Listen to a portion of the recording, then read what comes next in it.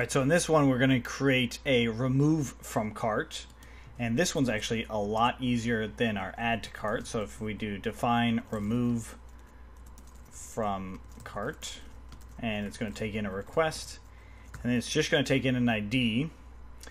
We still need to get the cart itself, so we're not going to create the cart, so it's going to be just like what we've seen up here. So the ID and if the ID, so all this stuff. So go ahead and copy that. I'm going to do try. All right, so now I'll actually leave this up here, and if it for some reason, if all that stuff fails, we're just going to return render to response going back into the cart. If the cart ID doesn't exist, we'll just do that. All right, so now what we'll do is just delete the cart item using remove from cart. So we're just going to that's all we're going to do is just go cart item equals to cart item.objects.get ID equals to ID. So this is going to have to accept the ID of the cart item. We actually probably don't even need any of this stuff, but this is making sure that the cart even exists in our session, and then that way we can actually delete it, because if it doesn't exist, then they shouldn't be able to delete any cart item beyond the session ID, right? So that probably wouldn't make any sense at all. So then we just do cart item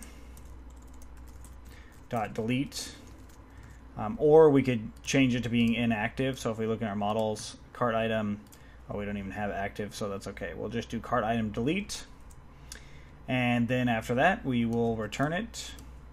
We probably would want to send success message. We'll come back and do that sometime, but for now we're just doing remove from cart. All right, so now that we have that in our URL, let's go into our cart, and I'm going to do above this, I'm going to add in an ID, and this is only taking a digit, so /d+, just like that.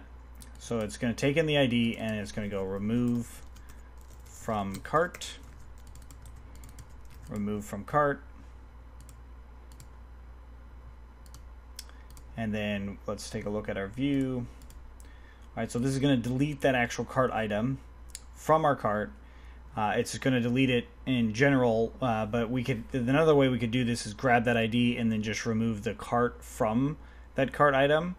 So then it's still there. We still have it on our system, but we don't have it active in the cart. So that would be another way. Let's actually do it that way. And I'll just say cart item.cart equals to none, and then cart item dot save. So we'll see that. We'll try both ways so we can at least look at it. All right, so now that we have this, our URL, we can actually use this in our view. Now remember, when I change this to a hash, I can just change it back into remove from cart, or URL double quotes, and then we have to do item.id, because it's the cart item ID, and now we can remove it. So let's go and look at our cart. So we have our cart here, and what you'd see is on the bottom left over here, you can see it says remove, and it has a number right next to cart. So if I click on that, it actually removes it from my cart. So that removed it from the cart, but it actually didn't delete it from my models, or from my database, excuse me. So this just takes the cart away from it. If I do that, it will actually delete that from our database completely.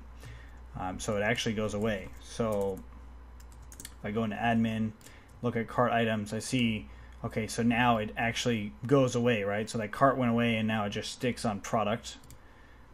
And then if we have the cart right now that we're working with, I think is 2.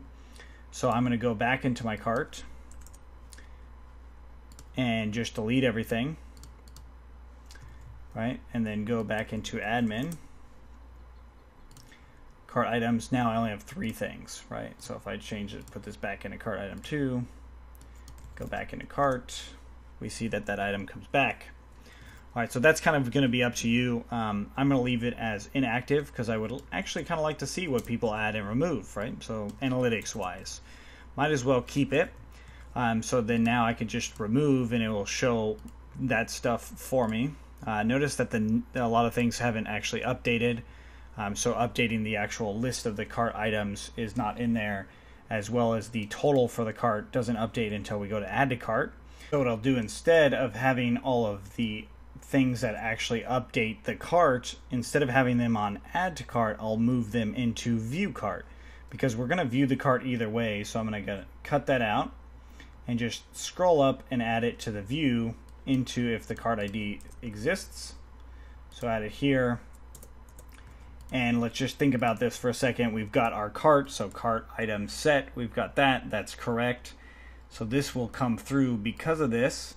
And request session, it has a request, so we can actually set the session to the total, and we can set the cart, the new cart, to the total and save it. So now every time we view the cart, it will actually update it for us, right? So we see that it updates, and then when we add a product, we end up viewing the cart anyway. So when we scroll down here, this is redirecting us to the cart itself.